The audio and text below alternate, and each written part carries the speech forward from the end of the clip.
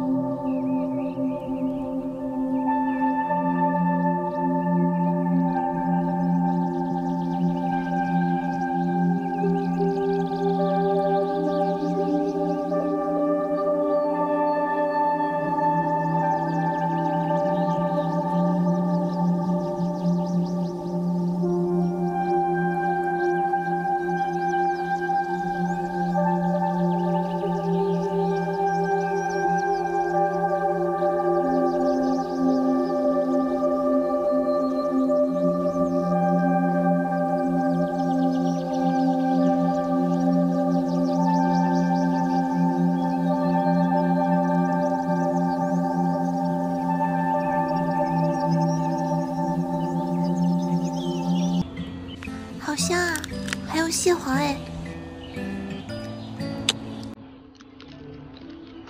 这个给你吃。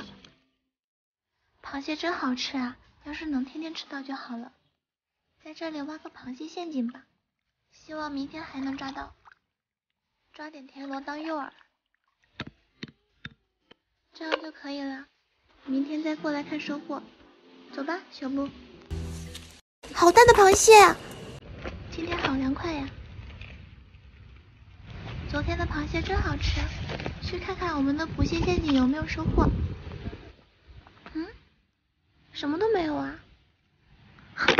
破陷阱，只能吃这个了。啊！哎，对这个馒头放弃了。呀，这个时候还有蘑菇，哎。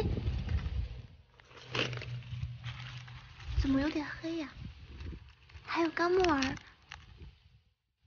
采了这么多，就在这儿给它处理了。今天是阴天，充电宝也没有多少电了。很多粉丝都问我怎么有钱买手机的，其实现在买手机一点都不贵，像我这台二手的红米 K40，在转转上只花了1100多就买到了，跟新的一样，但比新机便宜了一半呢，而且它有专属的验机报告。还保修1年，强烈推荐你们去转转，上面还有二手的电脑、平板之类的，也特别靠谱。好啦，最近风好大呀，有点冷了，明天得去囤点粮食了。煮好了，尝一下蘑菇木耳饺子。真带劲。吃好了，好困呀，现在天黑的越来越早了。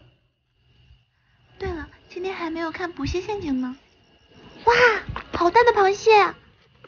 又有螃蟹吃喽。野外拾荒的第25天，很多小伙伴都问我在外面是怎么刷牙的。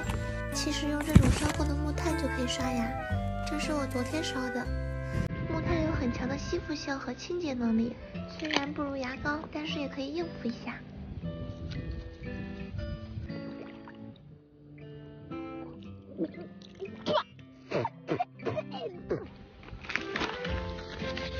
出去找点吃的吧。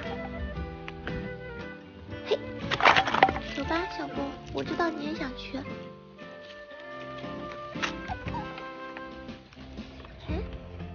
我来帮你吧，奶奶。这动的很，你动不动。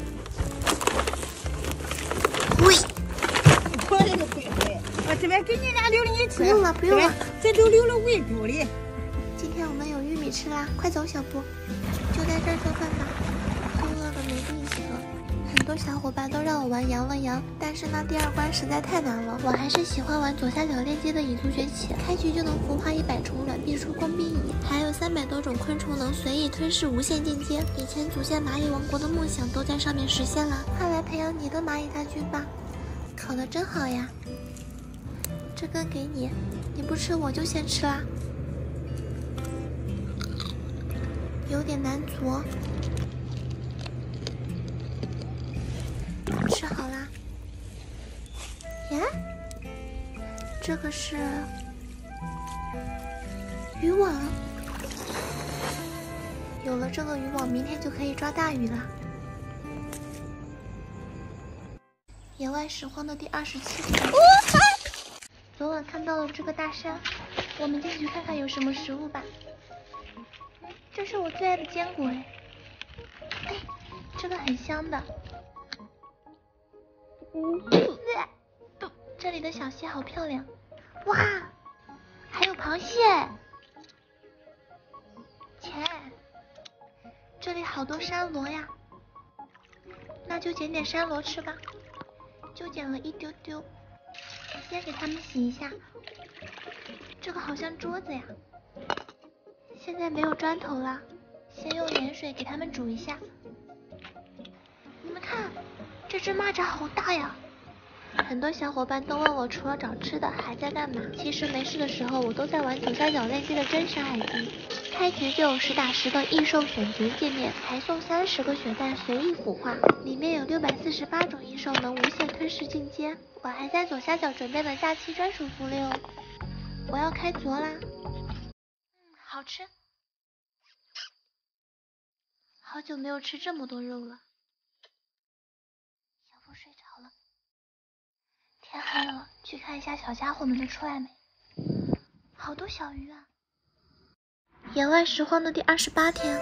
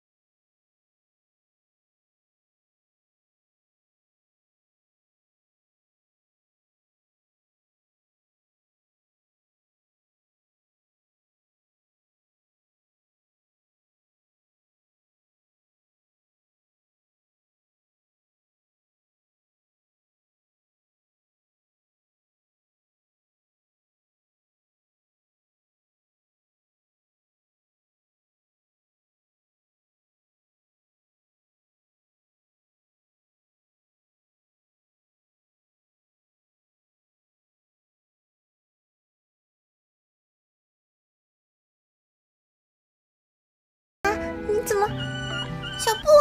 流浪遇到下雨天怎么办？这2天一直在下雨，我只能躲在这个桥下面。这里的水越来越多了，我的火堆也被淹了。先把它挪到上面吧。捡来的茶货都淋湿了，不过可以给它们劈开，劈成这样的小细柴，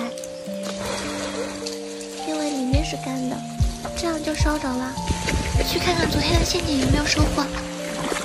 有鱼哎，还是我的瓶子好用。咦，好暖和呀！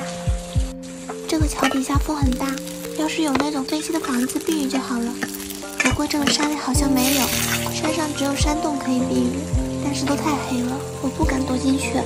小布也很冷，总是躲在袋子里。再放点野菜。小鸟也搬家了。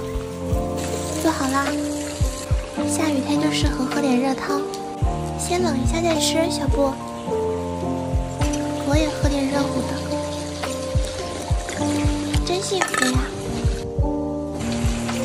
这里的水越来越多了，我们得去别的地方了。